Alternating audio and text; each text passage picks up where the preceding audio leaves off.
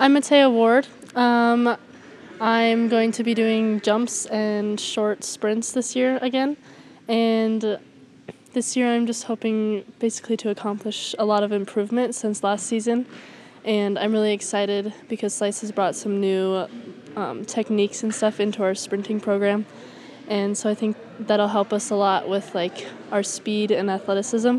And that'll carry over to the jumps and stuff too. So I'm hoping to PR, of course, in all my events. And then as a team, of course, I hope that we do really well at like regions and conference and state, of course. My name's Sawyer Clarkson. I'm a senior going to my last track season this year. I'm really hoping to make it a memorable season. I just got back from indoor nationals about a week ago in Boston, Massachusetts. So, I think I'm definitely looking to, bring home another title for the 3200, 1600. And, I think as well as that, I'd like to help our team at the state meet. I think we can achieve a lot. It's going to be tough, but we have a really stacked team, and I'm looking forward to it. So Boston, Massachusetts, I just ran the 2-mile race there, and didn't quite go as I planned. I think I need some more experience at a big track meet like that. I'm first time running on a banked hydraulic track, but I think I just took it away as an experience to gain a lot of information from, and I'll use that in my future, especially running in college. We're at Belle Fourche High School visiting with Coach Slice about the upcoming track and field season. It's going to be a great season. You got some really good assistants to help you out. Oh yeah, I'm blessed with our assistant coaching staff for sure. Britt Clarkson, of course, she's phenomenal with the distance. I really don't have to worry about the distance side of things because I've got 100% confidence in her that she knows, or she obviously knows what she's doing. She's got everything on lock, and it just takes a lot off my plate. So that's good. And then Kyle Haxton, he's back again, coaching the throws, and he keeps evolving as a coach, keeps getting better and better every year. He's got a lot of throwers out, and there's a lot of excitement there. So I'm excited to see what he's going to do, and he's got a couple throwers that are state qualifiers. So we're excited to see what they do with the vaulting. Coach Mike Ryan, he's really taken that the vaults and turns it into a faction for us. He's got some really good kids. Lane Longbreak, recently signed with Black Hills State to go vault there. He's going into his senior year, and just we're really excited there. And then we have a new addition, Matt Wattier. He was a mid-distance runner at University of Sioux Falls, and he's been coaching middle school for us. And we brought him up this year. I actually approached him in the off season, and if he'd be willing to apply for the vacant position that we had on the varsity team. And he's high track IQ and willing to coach any position, and he's going to coach the high jump for us. He's knowledgeable in that area, and he's going to help us with that, because that's one of our weak spots as a team, just because of the inconsistency of having a coach there with these kids. And then we have a volunteer that came on, Keith Osowski.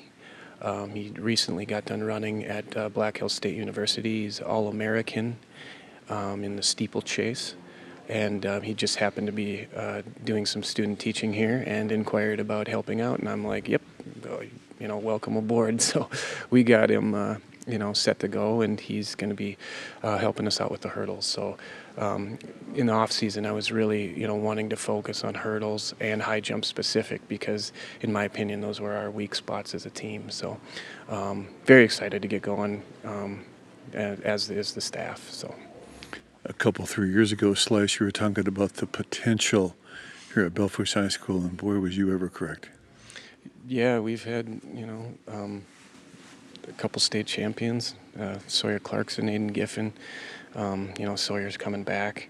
I know you guys talked to him already today, but, we're just super excited, to see what he does. And, Lane Crouchin, transferring in, he's a state champ, Class B as well, and we just on the distance side, especially with the boys, we're very excited to see what they're going to do. And yeah, I mean, we got Matea Ward coming back. She's been a state placer the last few years with the jumps.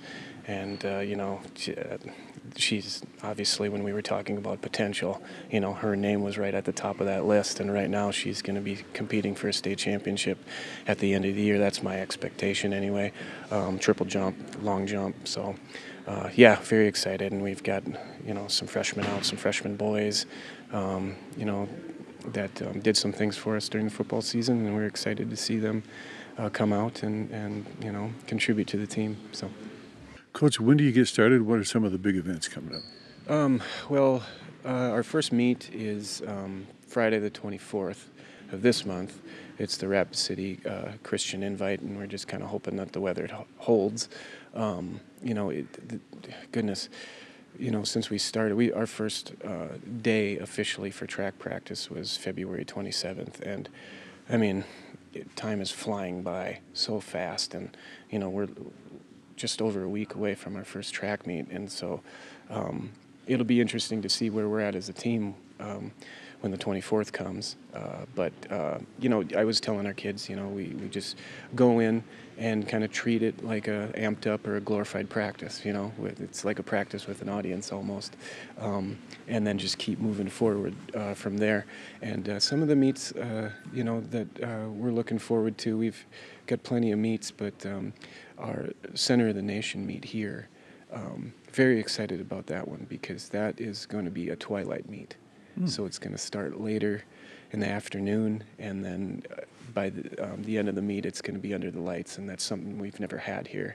And really excited about that because I've had the opportunity when I was running in high school to compete in a couple meets that were under the lights, and I just thought it was a blast, and I'm sure our kids will feel the same. Plus, it's at home too, so just exciting. And then, of course, Howard Wood's always a big one. That's the marks the beginning of championship season. We don't want to look too far ahead because it's still a ways away. But I always get excited thinking of Howard Wood, and I'm always thinking about it. So. But yeah, and then of course the state meet at the end game when it all counts. So it's, in South Dakota, state track, we only have 13 weeks of a season, so it's very short, and so it's the season's a slow build up until the end game, and that's when the payoff comes. So, yep, just one practice, one meet at a time. Thanks, Coach. Thank you for having me again. So looking forward to talking to you guys again. So go Bronx.